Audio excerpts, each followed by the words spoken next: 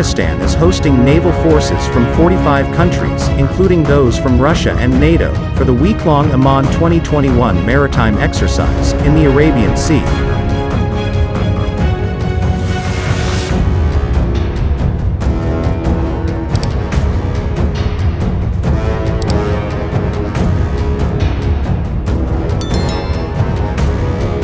As reported by Middle East Monitor, the naval exercise, held under the slogan, "Together for Peace," will run until the 16th of February.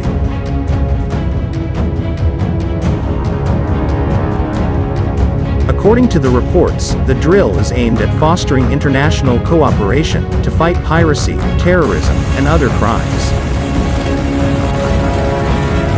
With 45 countries contributing Pakistan naval forces to the drill, it opens up opportunities for the enhancement of bilateral relations between many countries, the Pakistan Navy said.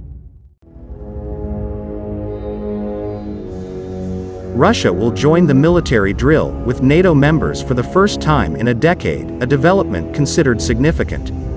The last time Russian and NATO naval forces took part in a joint exercise was at the 2011 Bold Monarch, off the coast of Spain.